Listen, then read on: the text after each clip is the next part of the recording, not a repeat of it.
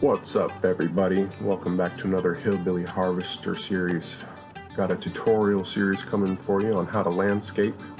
I've had a lot of emails and stuff asking how I do this. How do I get these trenches and professional looking landscape when I do these custom builds?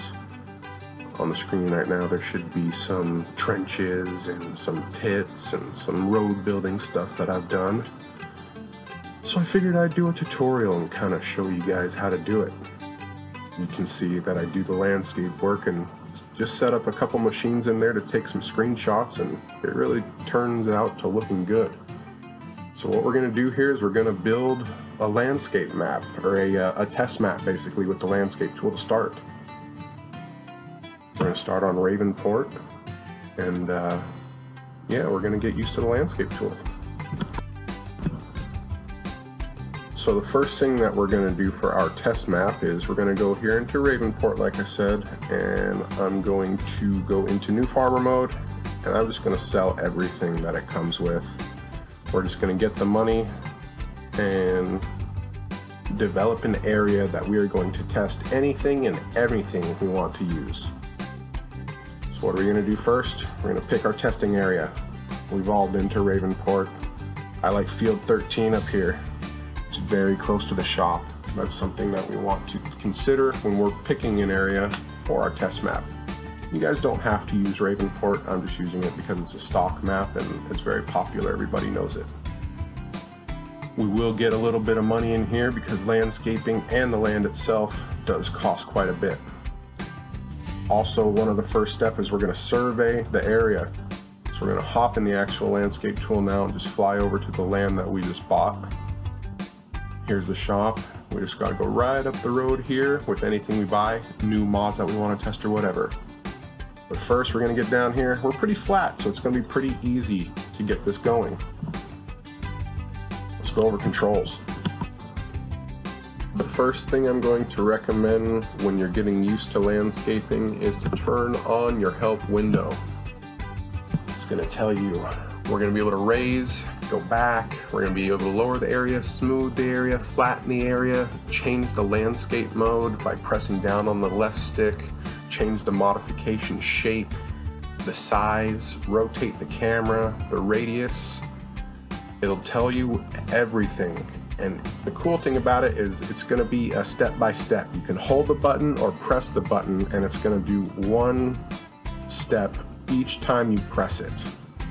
And we'll get into that a little more. But for now, we're going to clear this area so we can get going on our terraforming and making this area flat for our test map. We're going to delete this field, and if you didn't know how to delete fields or an easy way to delete fields, here's an easy way. All you got to do is paint the ground over it. This is a crop that I believe is ready to harvest.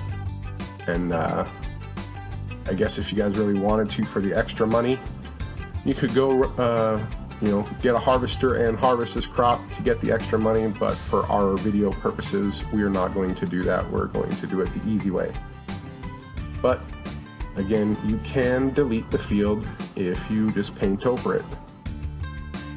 It will work if you also terraform it. It will delete it and turn the grass to or turn the land back to a grass color, in which I'll show you in a minute. Building a test map is going to be beneficial for several reasons. One, it's going to get you used to getting creative and the controls of the landscape tool, how it moves, the different functions, different sizes that you can do when you press, the different powers. The radius, I guess, is what that is talking about. The different shapes also, there's square and circle. Farm sim maps are made in grid type patterns. So even if I do this circle, you can see it still does a square imprint, and that's because it's a grid under there. So what we're gonna do here is just show you a little bit how it raises in grids. We're gonna do a medium one. And all I'm doing here is pressing A for Xbox, and that's raising the selected area. people get frustrated because when they move, it does that where it kind of goes into itself and makes the whole area the same grade that you were. I'm going to get in how to get around all of that stuff later on in the series.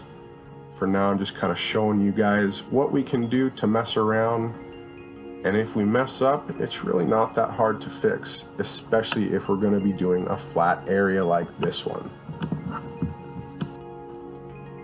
So to start our terraforming, I like to come to a flat spot, which is our driveway entrance, and just hold the right bumper for the flatten function. I really like the flatten function. You can just go play around and kind of see what it does.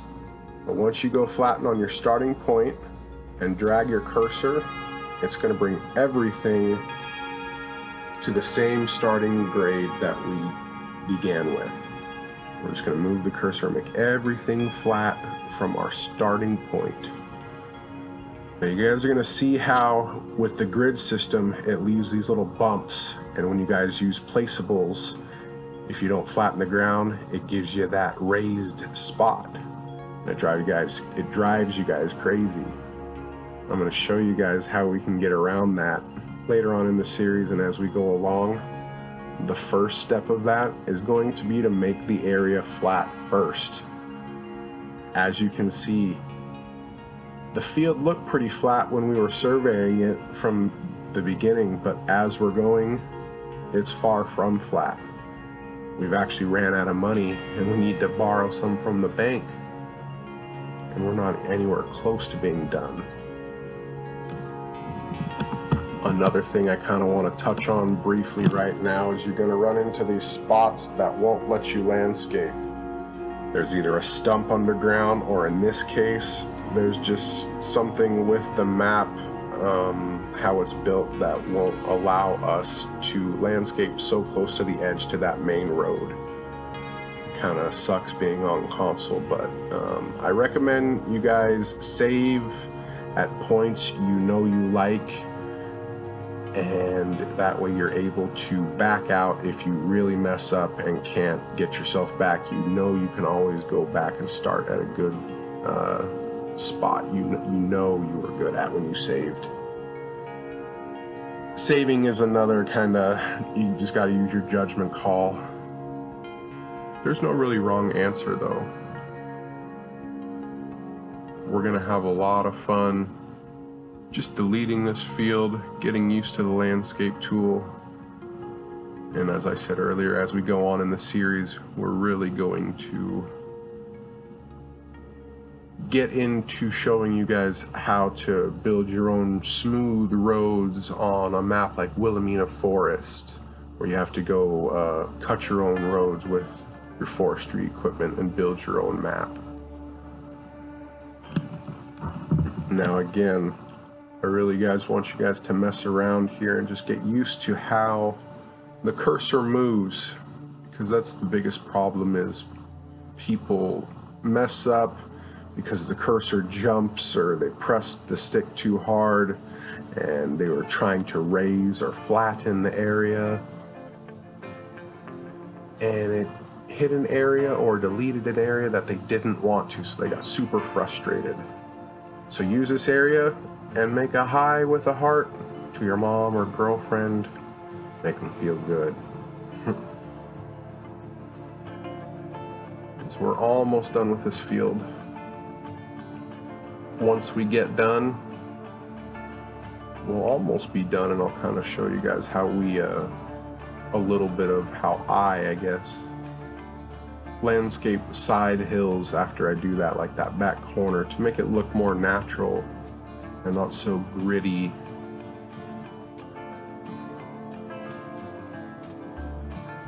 Clean up the edges here a little.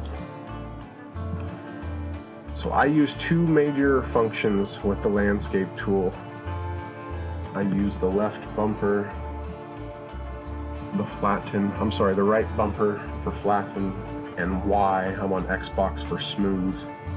If you pay attention right here to the smooth function, you can really see if I just hold Y, it's gonna make all those little grids disappear. It's gonna smooth the area out. So when I go drive on it, it's not gonna throw me into a crazy uncontrollable debacle. The smooth function is your friend. You guys can notice just how slow I actually move. And while I'm moving this, again, I'm still just holding smooth. I think it's gonna be triangle for PS4 and Y for Xbox One.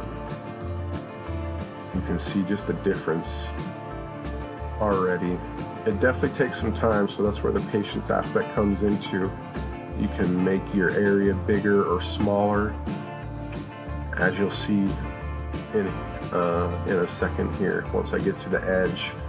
I don't like how the grade is so tall over here. Maybe I want to have it a little more smooth so we can have a secondary entrance to our area. So all I'm gonna do for that is get the area smooth around it, and then basically I'm going to go to the largest area I can of the smooth function right here. I don't like this area. Just going to go to the largest area of the smooth function that I can, and as you can see, it's just going to drag that whole area out and make it nice and smooth. And I'm just going to spend, I think I spent almost 10 minutes just in this little spot, just doing the smooth function with the different modification shapes and sizes. Put in a little driveway and just smooth it out. Later on in the series, and I think I actually put the picture in earlier, I use this little spot to kind of show you guys when you place houses or buildings, if you use a different grid, or if you're not flat, how it changes the grid.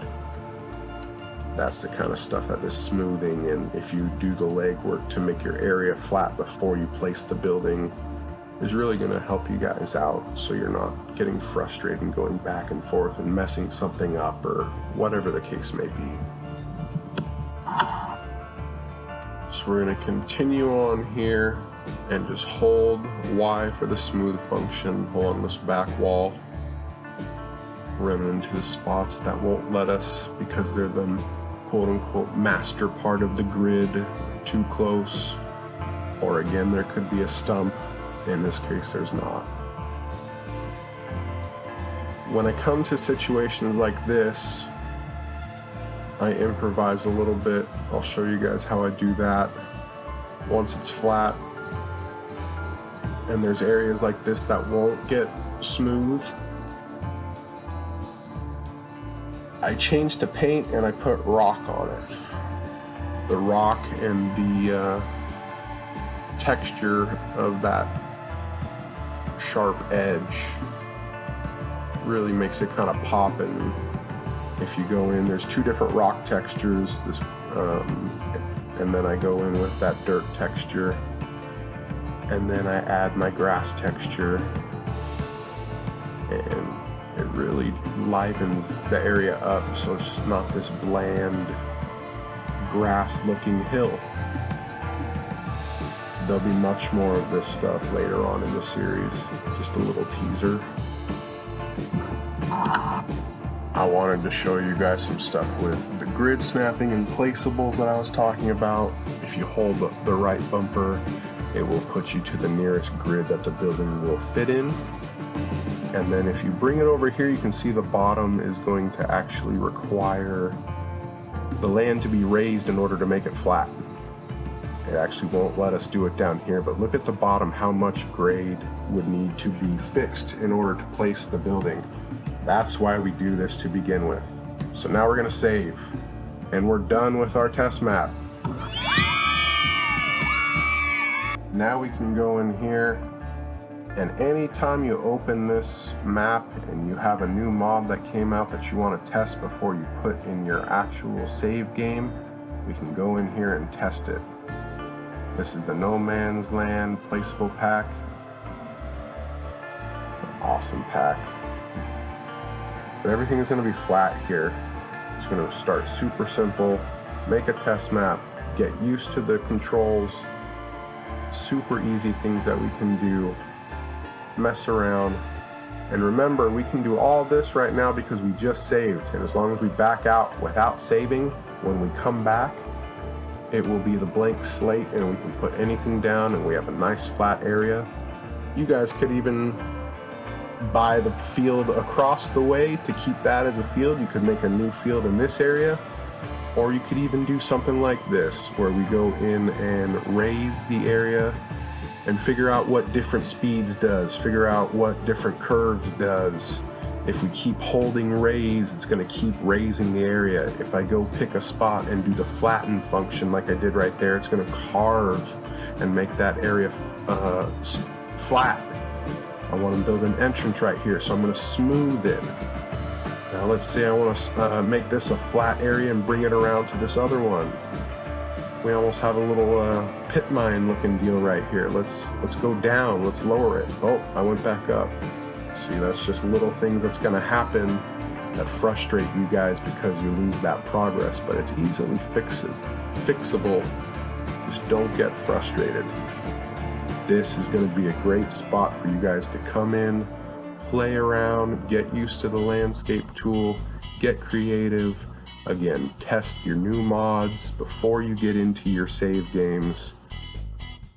And I think this is really going to make you guys a lot happier and more satisfied. Thank you guys for watching. I'm going to save, or I'm going to not save with, and that way, again, my map's going to be with a blank slate next time we get in. Here's another picture of Logga Larry, one of his little mines on our new Wilhelmina save. And again, I just want to thank you guys for watching. Have a good one.